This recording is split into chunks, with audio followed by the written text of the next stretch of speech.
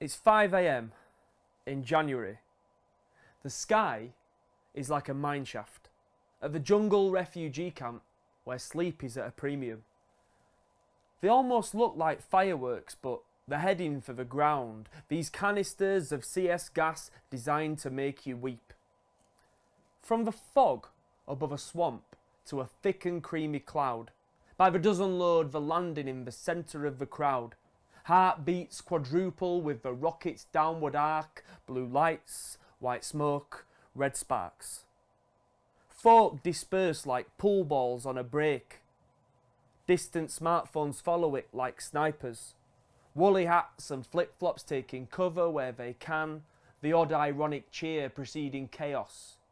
The National Guard are going hard on unarmed refugees, ignoring shrieks of panic, humanitarian pleas. In riot gear they circle the perimeter like sharks, blue lights, white smoke, red sparks. Blinded bodies dodge between grenades that cause concussion. If they're lucky, then the next lot might land on that tarpaulin.